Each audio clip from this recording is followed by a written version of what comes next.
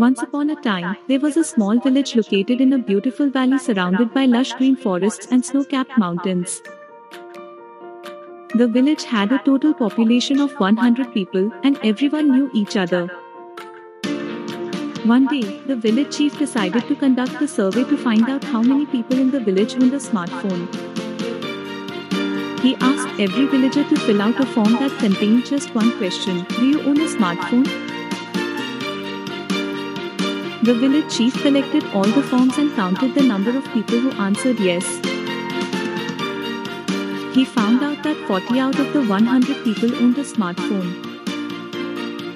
The village chief was happy with the result and announced it to the entire village.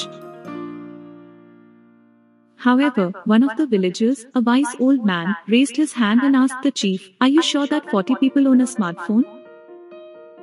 Did you ask everyone?" The village chief replied, "Of course, I asked everyone in the village. This is the correct number." The old man smiled and said, "You made a mistake. What you did was not a survey of the entire population, but a survey of a sample." The village chief was confused and asked, "What do you mean by a sample?" The old man explained, "A sample is a smaller group of people taken from the entire population.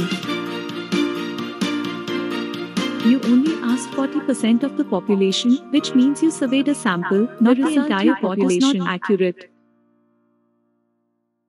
The village chief realized his mistake and thanked the old man for his wise words. He then decided to conduct a survey of the entire population to get accurate data. From that day forward, the village chief and the villagers understood the difference between a population and a sample.